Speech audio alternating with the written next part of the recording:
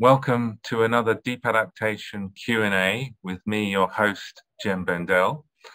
And our guest this month is Zori Tomova, who's known to many of you, I would have thought, because she was a coordinator of the Deep Adaptation Forum for quite some time in the early days as we were setting it up.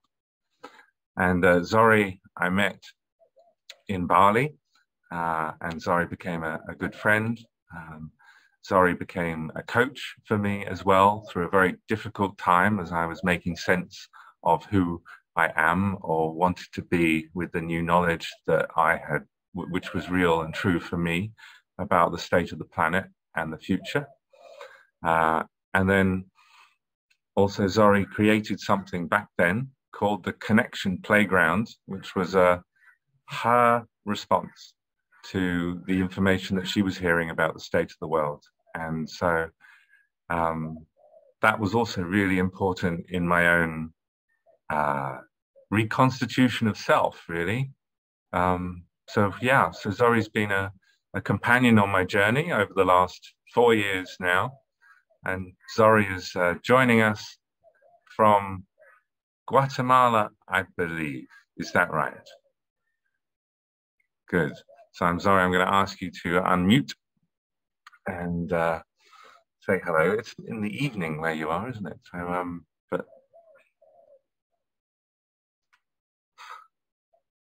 are you? Yeah, unmute. Unless you got, yeah, please unmute to join us. Okay. So, and just say hello so we know that your mic's working. Hello, everyone. It's an honor for me to be here. Just like Jem was sharing, it's been a while that we've known one another. And actually, meeting Jem has been a big turning point for me and a big inspiration for everything that I've been doing and I am today. And so it's really a big honor for me to be here with all of you and to return to the Deep Adaptation Forum, as this work is very close to my heart. So thank you, Zori. And when we scheduled this, maybe a month or so ago, we knew how stressful the world is because of environmental change, because of polarization, because of pandemic and pandemic policies and polarization of that, because of ongoing conflict in the world. Seems to be war happening everywhere. But obviously, what's alive for a lot of us right now, and so I thought I'd mention it on the, in America, the 26th of February, 2022. There's an invasion within Europe is big news, and there's such a history around that, and such a traumatic history that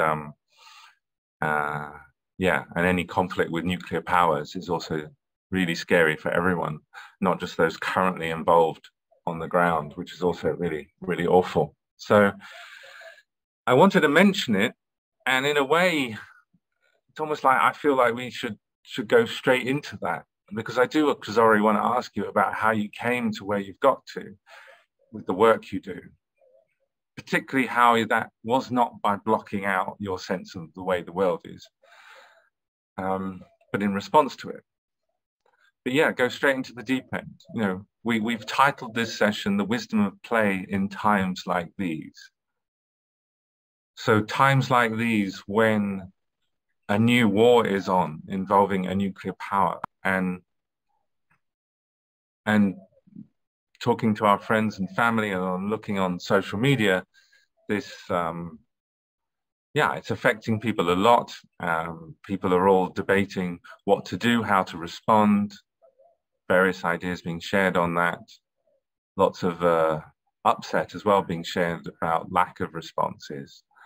The obvious question isn't focusing on play, frivolous, self-involved, distracting, and irrelevant to the cause of reducing harm, bringing peace and justice into the world? Thank you, Jem, for asking this question. I've been wondering about the same.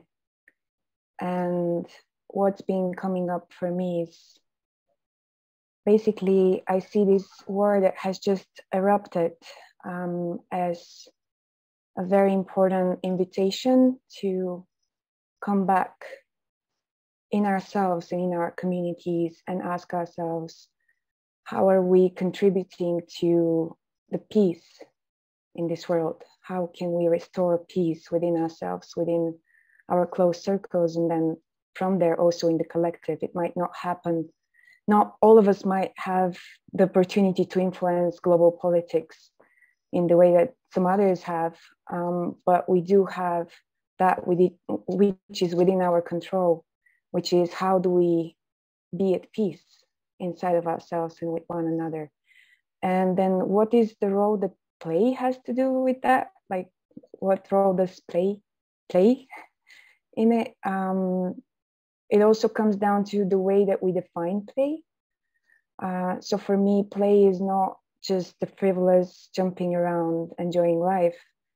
Play is a way of exploration, a way of exploring what are some different ways of being with one another. Play is also a way of coming back to a beginner's mind, a mind that acknowledges, hey, I don't know what's going on. And I might as well come together with others in sort of a playground, as we like to call the gathering spaces that we assemble in online right now in the Connection Playground, as a way to really make our way through what's going on. So play is not necessarily something that, at least in my definition of the word is associated with the frivolousness. It can be that, it can be a lightness, but it can go much deeper than that. It can go into exploring, how do we explore the unknown that is ahead of us? How do we make sense of it? How do we find a different way of being with it? So that's the significance I see right now in this moment. And in what you've just said, you've reminded me of my experience of your initiative, the Connection Playground, when it was happening in person, and I came along to events, which was it. I didn't see it as just, how am I going to go and have fun right now? I saw it as, what does my body need? What does my soul need? What does my mind need? What is going to help nourish and heal me so I can be more fully engaged in whatever's happening? I definitely felt that, and I definitely got that from it. But before we dive more into that, I want to also invite Katie, who's providing tech support for us today, just to make an announcement about how you can all engage and ask questions at some point later on in our session today. Thank you, Jem. So for about the next 20 minutes or so, half of this gathering, Jem and Zori will be in conversation. But if you would like to ask Zori a question yourself, then you can do that by sending it to me as a direct message in the chat. And be prepared. So I'm going to drop you a line to let you know if Jem's going to call on you to ask your question. And there is an assumption. We will be assuming that by submitting a question that you agree to be recorded as part of this event, and the recording is going to be listed on Jem's YouTube channel. If you would rather not have your voice and image on that, you can let me know in the chat and I can ask the question on your behalf. And yeah, so be prepared to turn your video on when we call on you, and I will invite you to unmute yourself. And this is a intimate group, so there's an opportunity to hear from lots of you. So yeah, please do send your questions directly to me as a private message in the chat. That's all. Thank you. Thank you, Katie. Now, Zori, when I first met you, you were talking about your background in in IT, in logistics, in performance optimization. You were talking about startups and all the work you've done with startups. And you were talking about looking at maybe creating some kind of plastics recycling business or other environmental businesses. And then after a conversation we had, within a few weeks, you'd completely changed direction. Could you just go back to that time and tell us what happened? Because I think it's many people on this call and many people who'll watch our conversation will be either in the process of reassessment and perhaps becoming someone new because of the kind of stuff that we talk about in the deep adaptation world.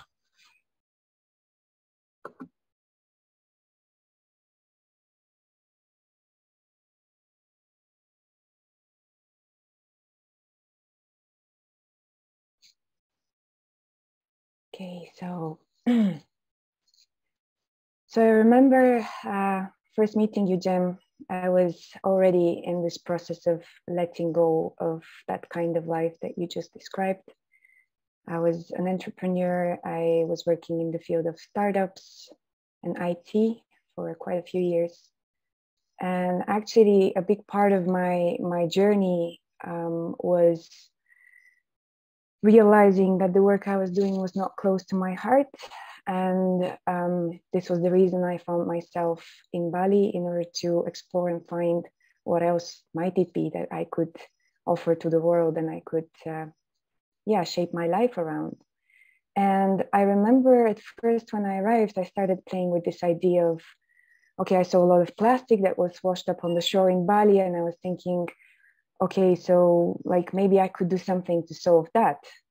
Although I have absolutely no background or experience in that field, it just was hurtful for me to watch that happen. And then I started exploring like what might be some solutions there. And I remember coming to this like dead end where this whole idea of problem solution, just the mindset of, oh, there is a problem and let me solve it, started disintegrating, because I thought, well, how can I guarantee that whatever solution I come up with to this problem does not end up creating even more problems that afterwards needs to be solved, or even, even bigger pollution or bigger issues. And so actually when I met you, I was in that state of like just this whole idea, this whole mindset of I need to find problems to solve, was disintegrated, and I had no idea of how I orient myself in this, like if there is no problem solution, then what am I doing here? And then when I met you and when you shared with me about your findings about our climate, I remember my first reaction was like, oh, you were speaking about, oh, maybe in 10 years time civilization collapses, and then even people like you and me, we might be gone in that process. It might mean death, actually. And I remember asking myself, well, what if this is true? What if I'm one of those people that will just die in this process of civilization collapsing? And I said to myself, well, then I better make sure I live until that happens. And then I asked myself, but what does it mean to live? How do I know I have lived a full life? And my answer was, well, I feel alive when I feel connected, when I feel fully present and engaged with other people, with nature, with myself. And then does it really matter if I die tomorrow or in 10 years or in 50 years? If connection is what makes me feel alive, then that's what I should commit to and live according to. And I should follow this thread of experience that connection is pointing me to. And in a way, if we do bring back that mindset of problem and solution, it does strike me as something that our world needs very much right now. Reconnecting with ourselves, one another, and nature, as all of our progress has created a lot of disconnect, a lot of isolation, and a lot of mental and physical suffering for many of us. So for this, I'm forever grateful to Jem for bringing this awareness, because it really helped me to align to the gifts that are mine to give and who I am today. And it became it wasn't just about you living differently and you having fun in a different way. You created an organization, you created a framework, you invited people in to join you in that, initially offline, and then online when the pandemic hit. Could you say a little bit more about what Connection Playground is and where it's got to now a few years later? So this awareness of connection being something that I would like to focus on in the face of mortality also came with an awareness that I don't necessarily know what connection is, what are the forms it can take, and I don't feel like it's a kind of something I could ever hope to find the answer to. It felt like a kind of an inquiry. And so I realized that I need to find out more. I need to learn more. And how do I do that? And then I said, well, let's bring people together. We were in Bali, people coming from all over the world, everyone bringing so much experience, so many different experiences of what connection might look like. And so I had this idea of just having us come together in a shared space once a week, where we would just have this 45 minutes dedicated to exploring connection with nature, 45 dedicated to exploring connection with ourselves, and 45 connection with others. And in each of those slots, I was just going around my week and looking for what are some gifts that others might have to bring into this exploration, whether they had any kind of background or certification in that, or it was just something that they were personally exploring, they felt passionate about, and it was authentically present for them to be able to share in the form of an experience rather than a lecture or something like that. So it was more of this workshop kind of style exploration of different practices and things, which was just my way of creating a sort of a university, really, for what is connection. And I stayed with that for a while I was in Bali. And it enriched my life in such incredible ways, just this way of community and coming together with this inquiry. And afterwards, for a few years, I was traveling back and forth between my home country of Bulgaria and Romania, where my partner was based, and bringing this with me, but also like going back to Bali, going to Peru, then going to Guatemala. So it was kind of like difficult to keep it anchored in an offline environment because of all of this movement. And so eventually COVID came. And as COVID arrived, I remember actually, Jem, you posted this invitation for us to gather together in online spaces and really kind of come back to community through technology. And I said, oh, actually, that's a good idea. Why don't I just, reach out to all these people I had connected along the way with? And I thought it was going to be a few weeks, and maybe we just come together and explore and and support one another, gather together in this way in an online medium. And it turned out that this was something that stuck.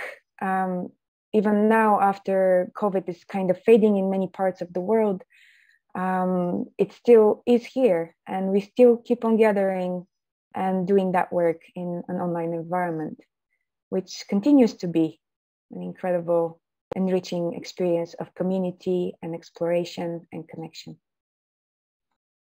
No, I thank you. And yeah, I do remember that. In the early days of the pandemic, it would be February or March 2020, when we realized that the ability to meet physically might be suspended for quite some time. And within the context of the Deep Adaptation Forum, where we were working together at the time, we also then tried to see if people could do more stuff for each other online. and you as well with the Connection Playground. I was wondering, there are some theories around how we are losing our ability, in some of us in some parts of the world, to have dialogue about difficult issues without getting angry and defensive. There are theories about how we, through social isolation, can start instinctively demonizing others. There are theories then that this leads us to be more open to manipulation through mass media for whatever ends, for whatever side of any polarized issue might be talking about. Do you think that what you're doing with Connection Playground is relevant to that story of effectively the disruption, degradation, or breakdown of normal society because of the atomization of each of us? Yeah, I believe that coming together in community is definitely a way to go about this, in the sense that it supports us in self-regulating, co-regulating, and having important conversations with one another.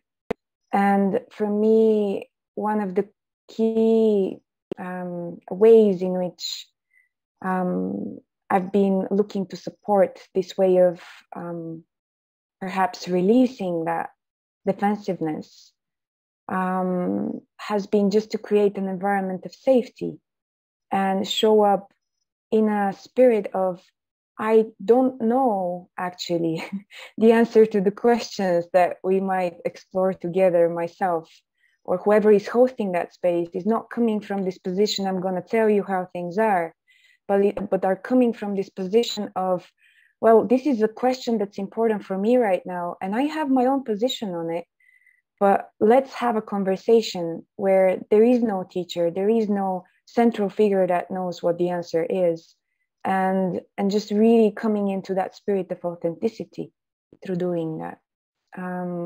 So I'm not sure if I'm answering your question. Yeah, no, I mean, absolutely. So, because I had thought about the importance of effectively feeling loved and having some sense of general trust in being alive in the universe and other people that can come from just playing. Because you're not, you know, if it's creative, it's emergent, you're not trying to win in a game kind of context, then that's the kind of thing it invites. But yeah, what you've also said there resonates indeed, and it would be great, wouldn't it, if all of us could have more play in our lives. I'm just realizing that something else though that you said there. It would mean that we're more okay with not knowing. We're more okay with we label it failure, don't we? Like and yet, I mean, we've done improv theatre together, and I know you did improv theatre in the Connection Playground, and I mean, there is no failure. The funniest bits and the most exciting emergent bits are the things where it's just all completely spontaneous. So, but yeah, I think that also relates to the whole deep adaptation concept, which is, wow, the old answers, the old truths are crumbling, the old expectations are crumbling, old identities are crumbling, and can we keep some space for us to play about what might emerge from that? And it will be different for different people, because so many people want to rush into having no, this is what we need to do, this is how to stop more harm, this is the way, follow me. And yeah, that can come from a place of panic. It can come from a place of just rehearsing our own script about, you know, how to be a decent human being. So yeah, pausing and playing is perhaps a methodology in collapse-aware people, which I certainly knew and valued, and I don't know how much I have that in my life anymore. So it's good to know Connection Playground's happening. How many events happen? What can we all go and join? How do we do it? When's the next one? You can. We have around maybe 3 to 4 gatherings happening each week, and they're all based on donation, and they're co-created with a bunch of other beautiful humans from all over the world. We also have spaces in which we come together to actually be in that spirit of co-creation, be in that spirit of, okay, what is present for us right now in our connection with self, other, and nature? And then joining forces around common threads in order to create spaces that we can explore together. So there's a lot of collaboration happening. There's a lot of, just play, really, like just allowing for us to come together in this way. And one thing that also I wanted to mention as I was listening to you is there's something about perfectionism.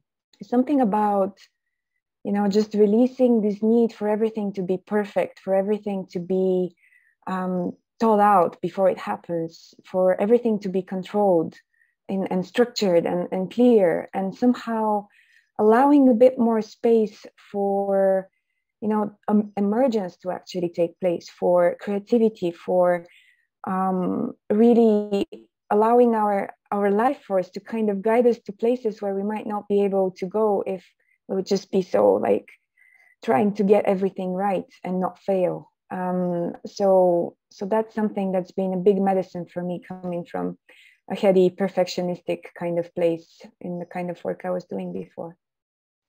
Yeah, I remember you once told me that, so if old ways of being and doing are crumbling, then we know we want something new, but how are we going to discover what's new unless we play around with that?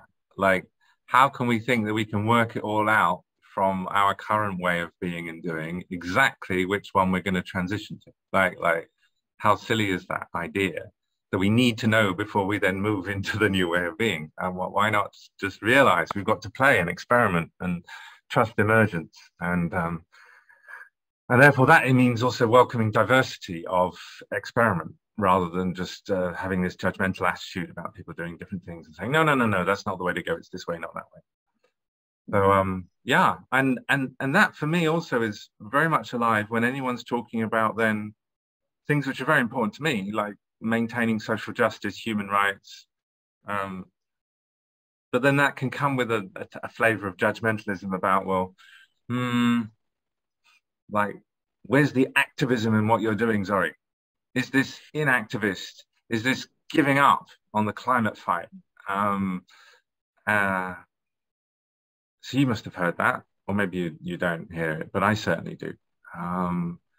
And I've often responded to say, well, so many people have transformed through their collapse anticipation and collapse awareness and are active in so many different ways. But I realize perhaps there's another way of responding to that, which is, well, who are you to decide what activism is or isn't, and what has an impact or not? So any thoughts on this, because it's quite a live debate about people wanting to label people doomers, apathetic, and giving up.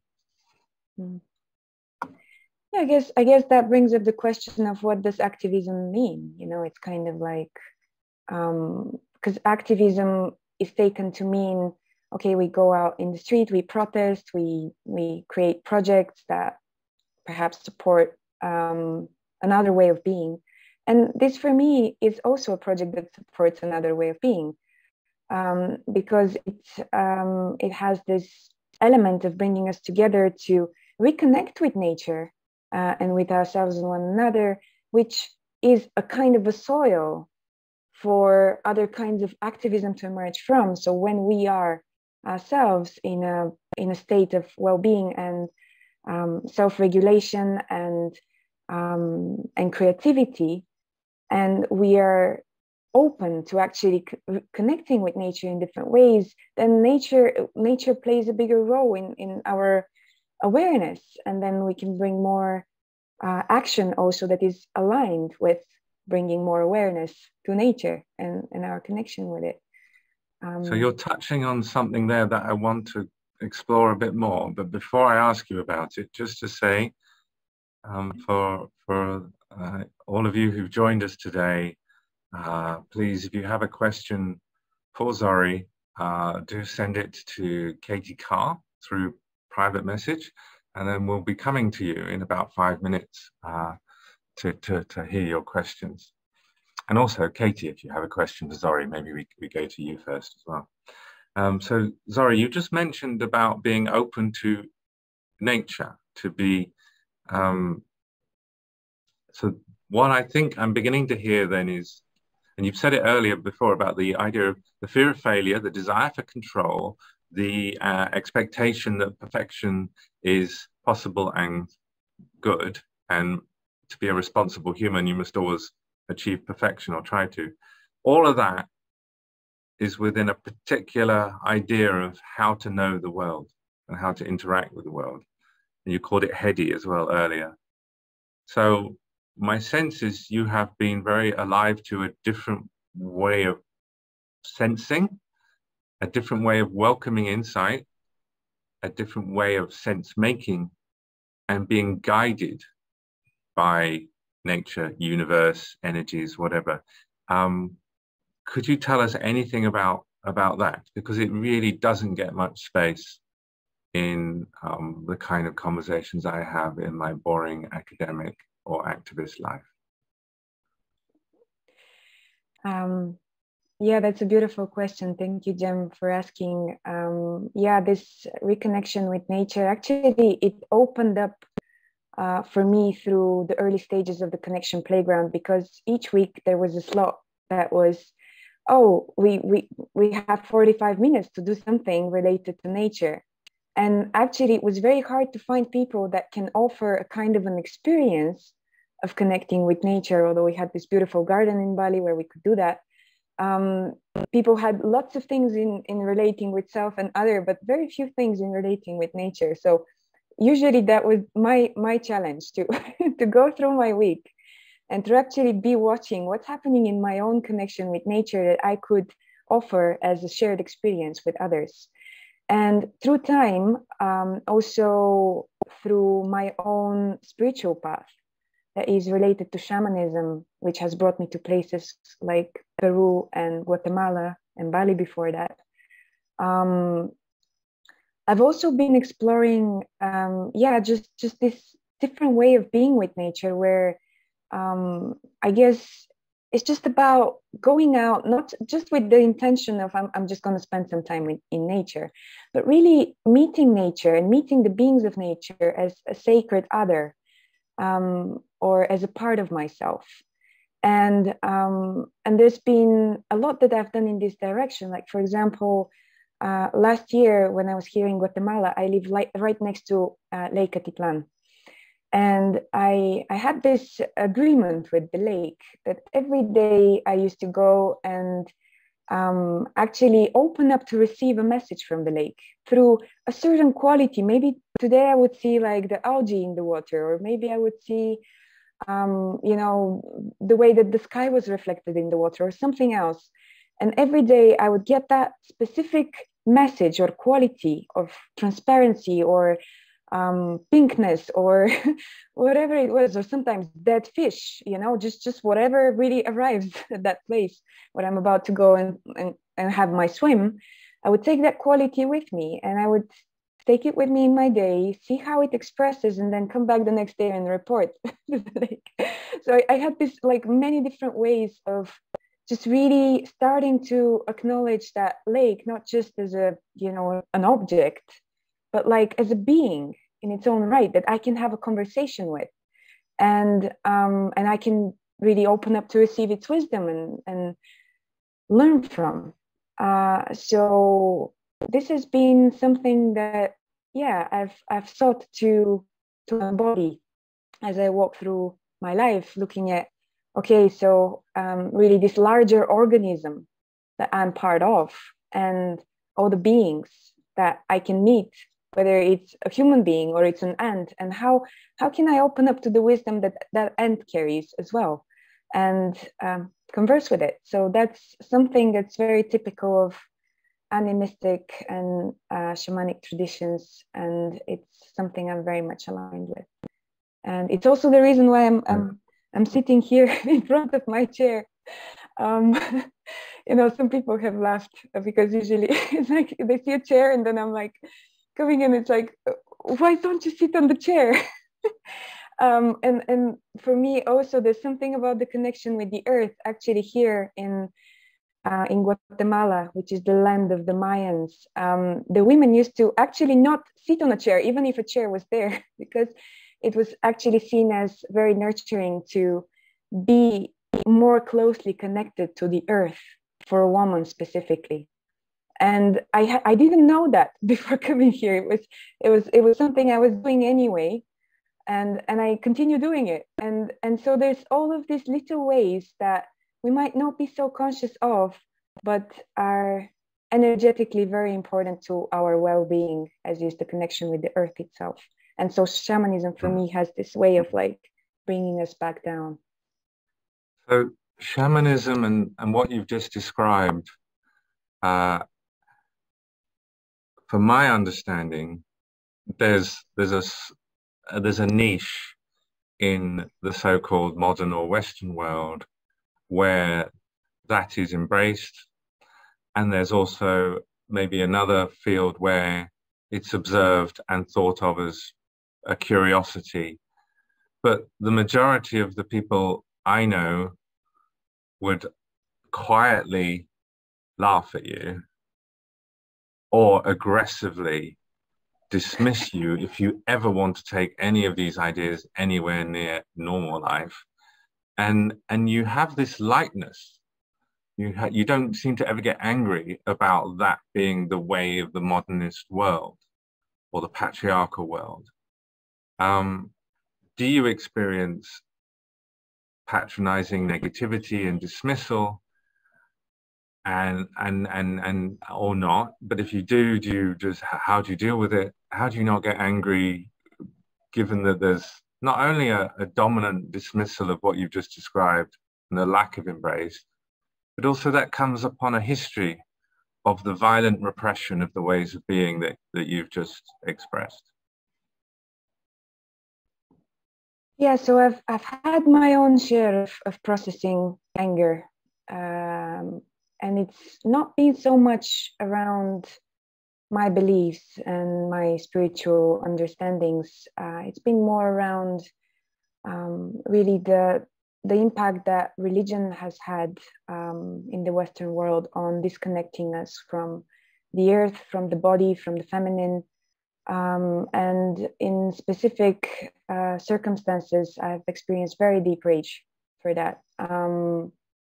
And I guess in the rest of the time, I just see it as, how to say, as part of reality, you know. It's like we don't need to all agree on the same things. And if you don't agree with me, that's all right. Like, you don't have to. And actually, you know, in a way, those that disagree are also part of spirit. They're part of what challenges me to carry whatever I'm carrying in an even deeper way. So that's the way I see it. And so there's this, yeah, just this way in which, for me, this spiritual understanding is inviting me to look at even conversations like that as an expression of spirit, like this bridging of spirit and earth and everything we experience. And each and every person that come into my field, if they're coming into my field, there's something for me to look at and something for me to figure out how to respond to. That is also a part of me, because this inner critic has been there, especially in the early parts of my journey, of like, oh, but who the hell do you think you are? What is this? This doesn't make any sense. All of these things. So it's just a way of, okay, that's a part of me that is now appearing externalized as this other person, and I get to explore how I relate to it. So you're really taking a playful, curious, non-controlling, emergent vibe to the whole of life, including people who otherwise might just be really annoying. So thank you I for don't that. get to meet so many annoying people actually. Okay. Yeah, All right. It's I just, don't know why. just my world. Whoops. Okay.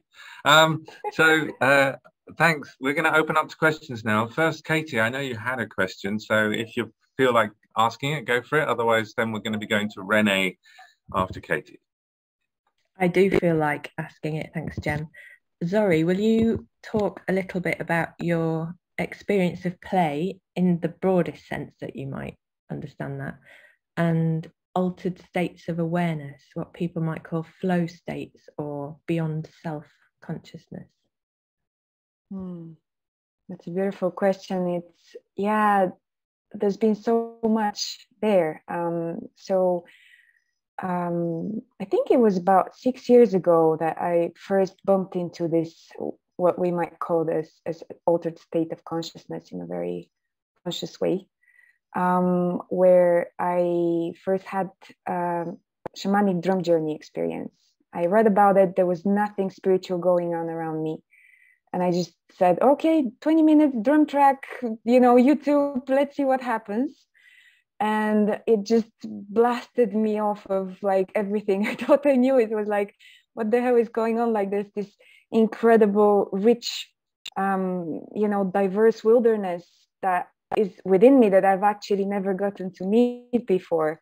And it's been an incredible support to my journey that I encountered, to just saying, oh, let's play with this. Let's see what happens, And further down the road, I've encountered many different practices that support that. So for example, for me, even authentic relating is an altered state of consciousness, what we call as deep relating in deep adaptation, or inner dance, or so there's ways in which this can be practiced, that does not involve plant medicine, which is a big part of shamanic culture as well, in some parts of the world that I've visited.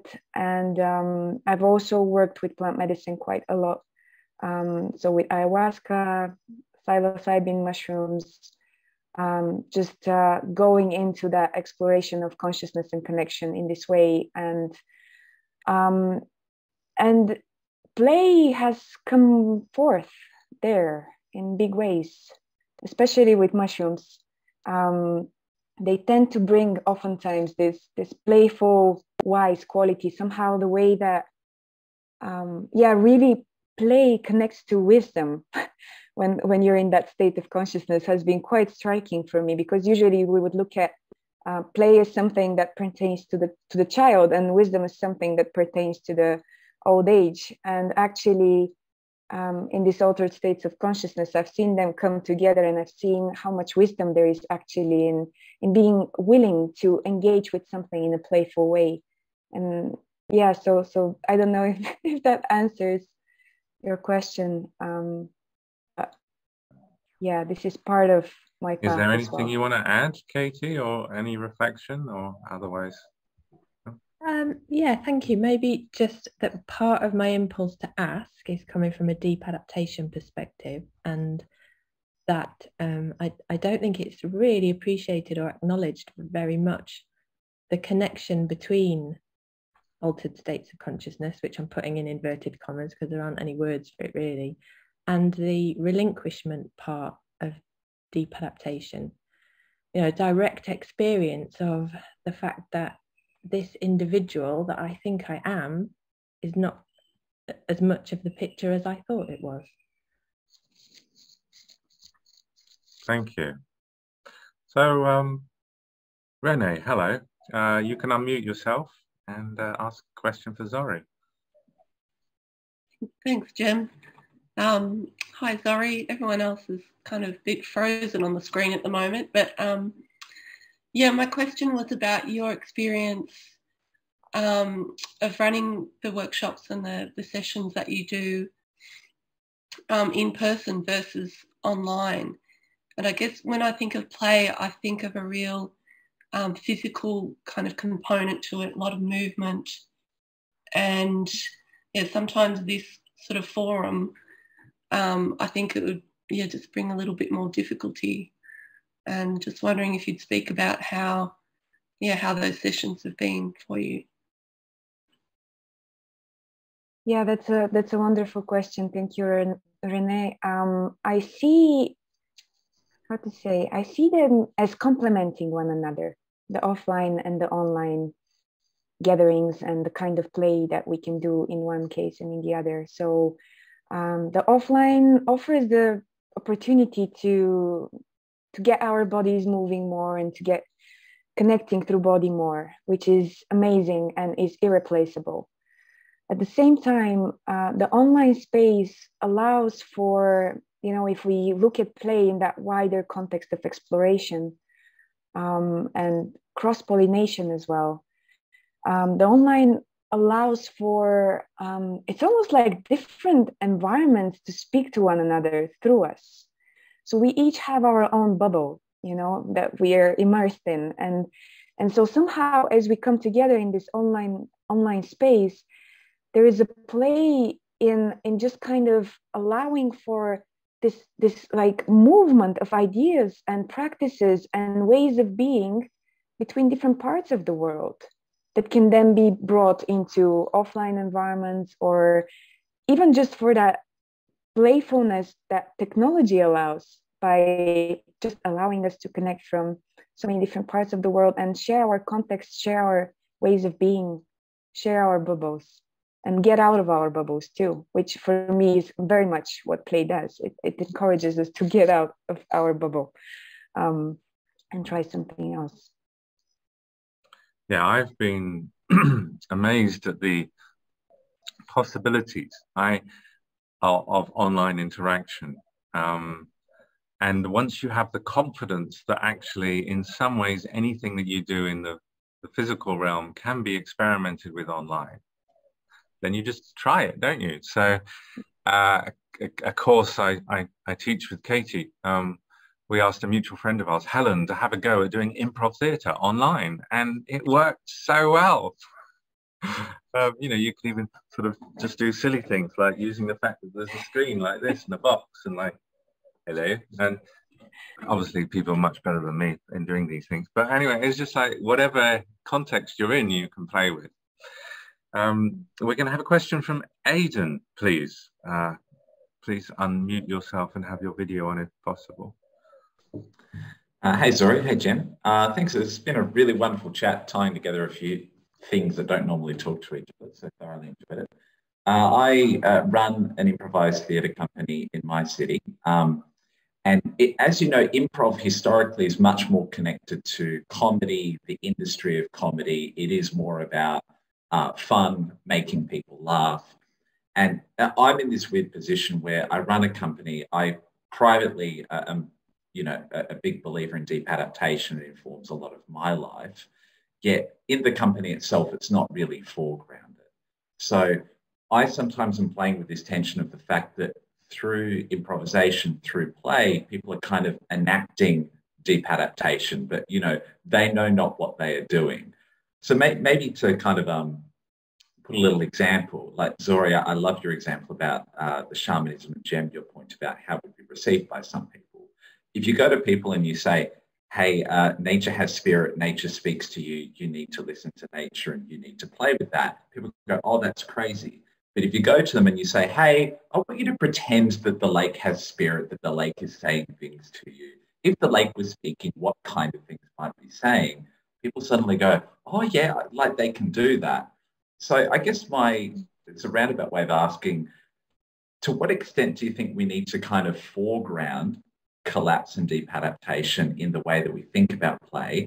Or to what extent do you think we just sort of background it and trust the play process as sort of having its own pedagogical value? I'll leave it there. Yeah, it's a beautiful question, and I don't know what the answer is. I think both, maybe. I think it also depends really on the context we're in. A lot of the work that I'm doing is not necessarily targeting to bring people into collapse awareness. However, I do feel that these questions of collapse can come up for people, and also the resource that is built by just having people explore these different ways of being together in this way, even if they are not collapse aware, and even if they're not even considering looking in that direction. For me, it's a kind of it's looking at deep adaptation a little bit with, how to say, less clear boundaries, less clear, oh, these are the people that are collapse aware and these are the people who are not. Because the people who are not, they can still feel oftentimes of something's missing, something's like, what's going on? Like I'm disconnected, and I want to reconnect, and I want to play, I want to do these things. And so the resource that is built through them engaging in that, and through creating spaces for them to engage in that, I believe is going to be very supportive in the onsetting of collapse. And also the learning also of how do I hold space for others, which happens in those kinds of spaces. And if we have other ways of knowing, all of us, other than just analytical head, then all or many of us at some levels are intuiting what's going on, the environmental breakdown, the societal breakdowns. So in that sense, it doesn't necessarily need to be named. There's just, what did you said it once, didn't you, that a lot of people have a sense of something being quite off in the world. There's that original trauma of separation in all of us, if we've all grown up in modernist industrial consumer societies, that we're hyper individualists, that we consume our environment rather than just live in sacred communion with it. And yeah, that we carry that is something off in the world. So that we can all be naturally, I think, drawn to the kind of stuff you're doing, Zori, if we just let ourselves. For some people, you have to have a real shock to just let yourself engage with the kind of things that you're doing. So for me, someone said, wow, Jem, it took you realizing the end of the world for you to let yourself become more human. In fact, you might have said it worse than that, like, oh, it's only when you realized you were going to die you became human. But so some people, the shock is actually helpful. I want to go for our last question to Neil, who's joining us from somewhere else completely different, because I think we've had a couple of questions from Australia. Neil, where in the world are you? I'm in Hawaii. And I'm really enjoying this. Thank you for the work that you're doing, Jem. And Zori, this is the first time I've been in a group with you and become familiar with your perspective. I was really struck by what you said around about the 10 years. If you have 10 years or less, what do you want to do with that time? And your answer to that resonated with me, a similar answer, creating something like Connection Playground. And when I looked more into that, I saw that you're coming from, you have groups on authentic relating and circling, which is what I'm doing as well. Just being in the moment, in relationship. If I could do anything, if I only have so much time left, that's what I'd really like to do. And I have groups, circling groups and tea groups. I'm curious what you were talking about, creating safe space. I'm wondering if you could say more about that, what that means to you, and what that looks like in your groups, how you do that. Thank you very much. Yeah, that's a wonderful question. And in a way, it's amazing that it's coming from someone that's been involved in circling specifically, because for me, circling is a safe space, and at the same time, it's a brave space. It's a space where we come to be challenged as well.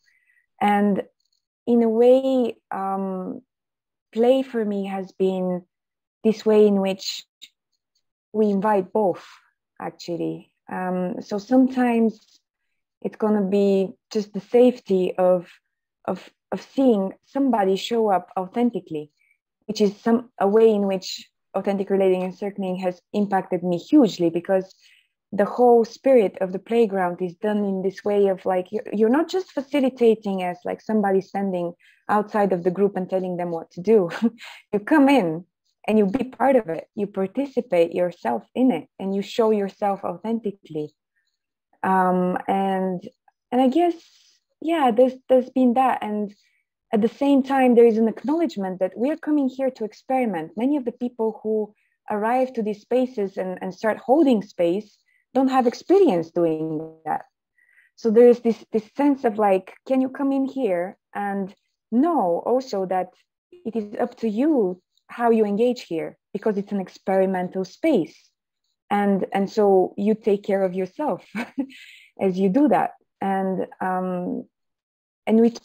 how much can we trust one another? And I guess that's been something it's safe, but it's also a little bit edgy in that sense that sometimes we're playing around with things that are, kind of, you don't know where this is going to go. And can I trust my capacity to handle it? And if I cannot, then I just don't enter. So that's basically the way that we've been approaching this. Reminds me of the way Katie on this call talks about it as well, which is looking not at making safe spaces, but spaces that are safe enough. And other people often talk about it as safe enough for you to go to your tender edge as well, which I think is also quite a nice phrase to think about this issue. You're working on this, aren't you, Zori? You're actually working, is it with Maria Perkins, on something in this area of facilitation and space holding? Could you, just before we end, could you tell us about that so people can follow up if they want to? Yeah, so this is what we are working with Maria Perkins on. She's also a volunteer in the Deep Adaptation Forum, and it's how I met her. And she's been also an incredible companion in the Connection Playground in its online form. And with her, actually through exploring and co-creating for about 2 years now together in that context, at some point we realized there is something here about the way that we be together that we feel could be a good way of getting together with other space holders from different parts of the world in the spirit of there is no teacher, or maybe nature is the only teacher. and let's just gather together and support one another and create a space where we hold this question of how do we create an environment that supports human growth and learning, and just really do that with other people whose profession is such.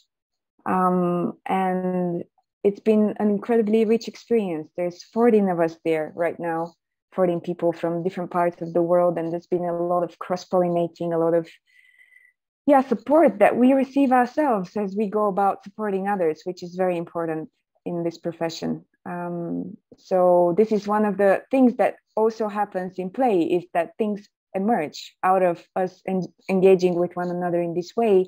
Sometimes we find, oh, actually, I vibe really well with this person, and how about we go and make something together, and then how about we make something more together? And so this is one of the things that I feel is also a big benefit of allowing more playfulness.